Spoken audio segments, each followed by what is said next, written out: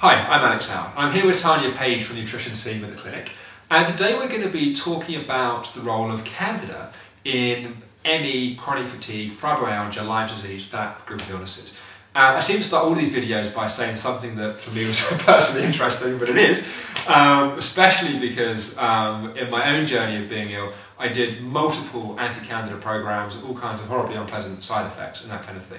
So I think it's a really important area, and I think that for a lot of people we treat at the clinic, they're often already on anti-Candida diets or they've done a lot of stuff in the past, and I think there's a lot of confusion about this area. Well, we're going to try and dispel some of the myths around that in this short video. But maybe just a good starting point for those that aren't aware of what Candida actually is and what some of the symptoms are of it. Okay, well, Candida is a species of yeast. So the one we all get worried about is Candida Albicans. That's the one that causes the typical Candida type symptoms. But Candida itself is just a name for a yeast. There are a number of different species, and really it's not a problem until Candida actually proliferates and gets larger in numbers. Because we all have, you and I will have Candida in our bodies, and it's not a problem if there's a fair amount of good bacteria and all the things that should be in our bodies to dampen that down. So it's only when it starts to proliferate that you have a problem. And when it starts to proliferate, what are some of the symptoms that people would experience? It will make it easier if I explain a bit more about how it proliferates. Yeah. And then it will explain the types of symptoms that you get. So when Candida starts getting overpopulated, it tends to mutate into a fungal form, so it's no longer a yeast, it's more of a fungus, so it kind of has these finger-like projections. It's a little more nasty rather than a little bubbly little yeast. So almost like something out of Alien. Indeed.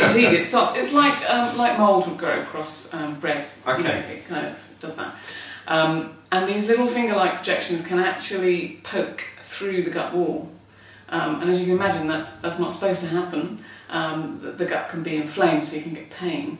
But the big problem is when you've got holes in the gut, what they call leaky gut, or lack of gut integrity. What you can get is sort of partly digested protein going across into the bloodstream.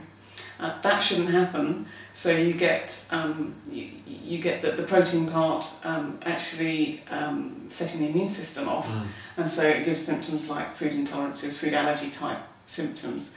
And the problem with that is that a huge immune response is set off, and that makes you very tired. Yeah. So it's kind of a combination of these sort of food intolerance type symptoms, tiredness, a lot of these peptides, these partly digested proteins that go across, they can form sort of like an endorphin type reaction, which sets off a load of head symptoms. So with Candida you often get brain fog, mood changes, irritability, all that kind of thing. Depression is quite a key one as well. So it's a whole kit and caboodle with Candida. Yeah, and I know that also these symptoms are basically, for a lot of people, they are the ME chronic fatigue symptoms. I know that back I guess it was the mid to late 90s, there was almost this idea that the ME was Candida, that it was one of the first things that people really cottoned onto that was a factor. And unfortunately, a lot of the early books around it haven't really been updated. And Jill Jacobs, who wrote one of the really famous books on Candida, who's a trustee actually of our charity, she now refers all of her Candida people to us because she recognises we've got the development in the knowledge in the last decade or so since then. But so that being the case with some of the symptoms, obviously I think the confusion is for people, because the symptoms are so close to any symptoms anyway, that I think quite a lot of people end up doing anti-Candida diets and doing the antifungals and that kind of thing. They may not even have Candida in the first place. Indeed. Well, yeah, when I was training, we had a lecture on Candida, and we all talked ourselves into having Candida. We all thought we had Candida, and that was 80 people, relatively healthy people. So Candida symptoms are very diverse, and you can look at Candida questionnaires and things like this, but you can essentially, talk yourself into having Candida. and a lot of our patients think they have Candida, and it's understandable because of their symptoms. But really, I never like to treat Candida in any shape or form unless I've got a test result in front of me that says, yep, there's Candida there.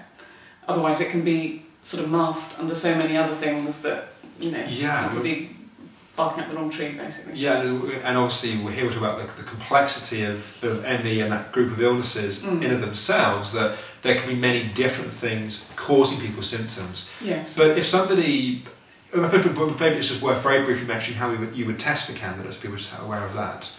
Yeah, you can test. I mean, there are blood tests for Candida, there are saliva tests for Candida as well.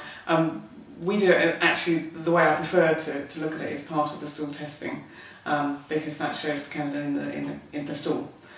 So that's my preferred method for detecting it. Okay, and then if somebody has got Candida, what kind of things can we do about it? I know this is a hugely complex area that we could talk for a day about on the video vlog, but maybe just a couple of the key ingredients, I guess, that are treating it.